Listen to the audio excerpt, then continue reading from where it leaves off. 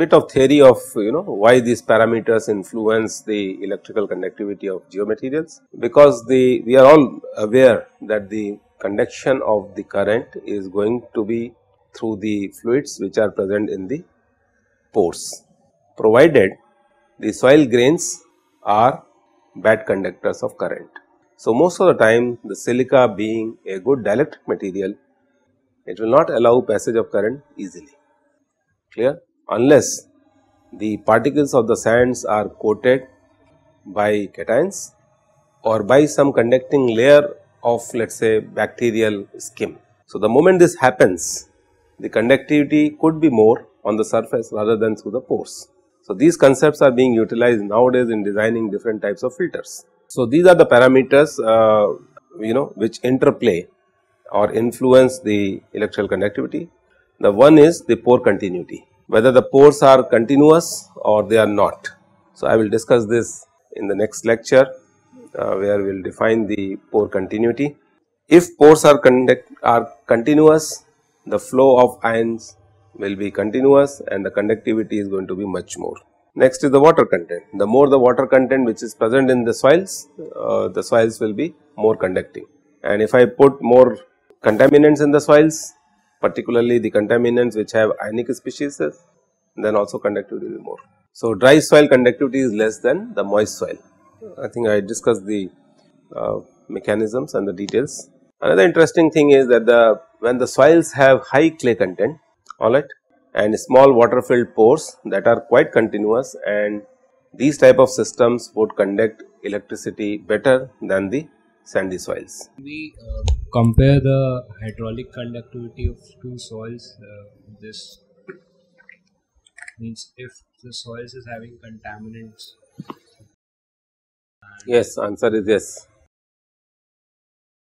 Because imagine within the sample, if I am measuring the electrical properties at two different points, when I can see how the contaminant front is migrating, I can always establish that uncontaminated soil conductivities are going to be less as compared to the contaminated conductivity. The contaminants will be ionic, then it will show higher. Yeah. See, simple presence of water itself increases the conductivity. When you have more ionic content in the water, the conductivity will increase further. So, this concept can be utilized to detect the state of materials. It is all about the conduction of the electrons or the current. Salinity level. So, when the more salts are present in the pores or when more electrolytes are present in the pores, the electrical conductivity is going to be higher. Similarly, cation exchange capacity. For the soils which have very high cation exchange capacity, their conductivity is going to be more, but the soils which have more organic content in them, their conductivity is not going to be higher. Then comes the effect of temperature. As temperature decreases towards the freezing point of water, the electrical conductivity decreases. So, this concept we are utilizing to capture the phase transition which occurs in the geomaterials. Now, phase transition could be freezing, or this could be boiling, or this could be precipitation of chemicals which are contaminating the soils, and because of the pH change and environmental condition change, they might precipitate in the pores. So, I am sure this must be giving an idea that electrical properties appear to be a sort of a hidden eye for the technologist who would like to see what is happening inside the system. Now, as the water freezes, its conductivity is going to decrease because the ionic movement decreases, alright.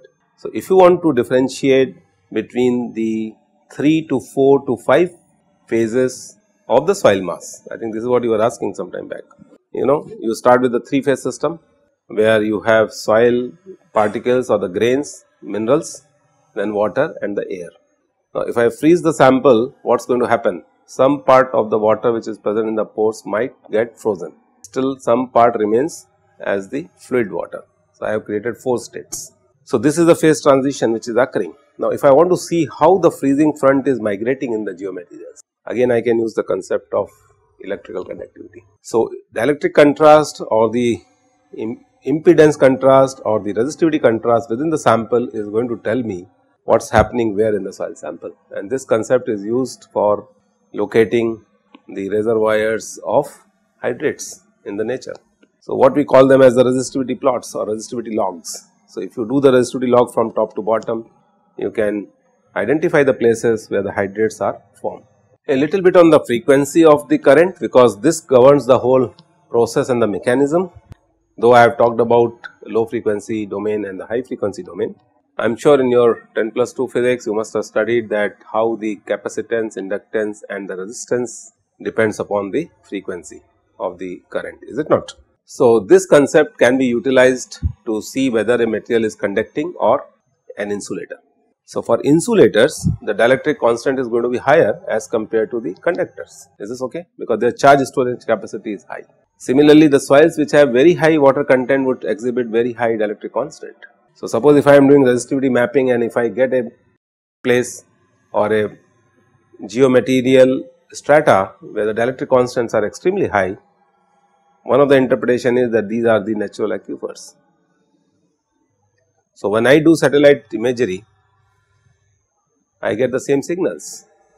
For the places where the more moisture content is present, I will be getting higher dielectric constant as compared to the places where the less moisture is present and hence the less water is present in the soils. Water is a dipole, polar material, alright. So, they get resonated when you use high frequencies and hence the conductivity increases and hence the dielectric constant decreases. So, this concept is used most of the time for analyzing the results of the geomaterials. Most of the time what we do is we try to develop the models of the geomaterials which are electrical models by using the concepts of capacitance, inductance and resistance, and we transform the soil mass and the geomaterials to a electrical circuit, and this is how the further analysis is done, and this would answer your question that how would you differentiate between the soils which are contaminated or not. So, as we discussed until now that DCs and ACs have their own strengths and limitations. AC is supposed to be a good current or quite useful current as far as the microstructure mapping of the soils or the geometries will be concerned. But I am sure you will realize that when you go beyond 100 hertz, it requires special equipments and it requires special paraphernalia also. So, the entire process of measurement of electrical properties changes when you switch over from low to high frequencies. So, all this gets added up and then it creates background noise. So, unless your experiments are being done in a shielded environment, clear, when you speak that frequency gets added up, or there could be an interference with the frequency which is in the background, and that might influence the results. So, most of the time we use the frequencies in the megahertz or the gigahertz range. Courtesy modern day electronics, the cost of these gadgets is not very high, but then very high is also a very relative term. So, a modern day impedance analyzer would not cost you less than 50 lakhs. So, the whole research is based on the gadgets which are quite expensive, but they are useful in creating the micromechanisms. There are efforts which have been done to capture the orientation, porosity, shape and size of the particle, which I discussed in the past also. I will come to the laboratory and field investigations. Simple experiments can be done in laboratory by adopting 2 electrode configuration or 4 electrode configuration, and the applications are sometimes we use surface network analyzer also. If you have done a course in electronics and you are undergraduate, you must have used this SNAs, surface network analyzers. If you want to find the fault in a cable system or where there is a short circuit which has occurred, you can use the network analyzers and you can find out the fault in the system. And this is where we use the impedance analyzer also, which I was talking about, or a LCR meter. So, LCR meter and impedance analyzer, these are the devices which are used to find out the impedance of the sample at very high frequency. LCR meters basically give you the L component, C component and R component. These are inductance, capacitance and resistance of the soils up to 40 megahertz range. We use the concept of wave propagation when we deal with the megahertz regions of the frequencies which we use, and we talk about the interference of the waves. However, when we deal with the low frequencies, which is less than a gigahertz range, we use the equivalent element method. I will come to this. So, this is a simple 2 electrode method, take the sample of the geomaterial, sandwich it within the electrodes, and the electrodes are connected to the power supply. So, this power supply passes current through the sample, and you can measure the voltage across the sample, and this becomes a 2 electrode method. The biggest problem with this technique is if you are using DC current, heating up of the sample might occur, and you must be realizing that when I keep the sample between 2 electrodes and apply DC, what will happen? Whatever the polarity of the electrodes is, the sample gets oppositely polarized. So, there is a reverse electric field which gets generated in the sample. I hope you must have done it in your 10+2 simple electronic circuits, alright. This concept can be utilized to analyze the samples and to find out their properties. I did a lot of consulting work by using samples from different industries. This could be the sample of an ore, this could be the sample of a tile, this could be the sample of a granite rock, this could be samples of the concrete, soil mass and whatever. So, the biggest problem, as I said, is when you apply voltage across the electrodes, the sample gets oppositely charged. So, if you want to come out of this situation, what you should be doing? You can go for a 4 electrode method. How do you do profiling of the soils for obtaining the Westergaard's method? Exactly. So, this is the geophysical method. So, what we do is we apply the power, we apply the current to the sample and we measure voltage within the sample. So, this becomes 4 electrode, 1 electrode, 2 electrode, 3 and the 4th electrode. These type of measurements are more precise as compared to the 2 electrode method, because even if the polarization occurs at the interface of the sample, I can utilize the properties of sample which is not connected with the electrodes directly. Simple devices, but they reveal a lot. Based on this, some people have done consolidation test by inserting electrodes into the odometer cell. And what they have done is they have placed, let us say, 8 electrodes. These are point electrodes, the small pins which have been inserted into the sample holders or the odometer cells of certain diameter made up of stainless steel. So, this becomes an electrode. And what they have done is they have measured the properties of the soil across 4 electrodes. So, 1 and 4 electrode is the current carrying electrode and the voltage is measured in between. So, this procedure is repeated by changing the electrode combination. So, 1, 2, 3, 4 first time, 2, 3, 4, 5 next time, 3, 4, 5, 6 next time and so on. And whatever average properties are obtained, we can take the average where this has been used. So, conventional odometer results have been compared with how the void ratio changes and how these changes influence the dielectric constant of the material. So, dielectric constant as a function of log sigma prime is going to be very useful if I am, let us say, monitoring how a building is settling down in the real life.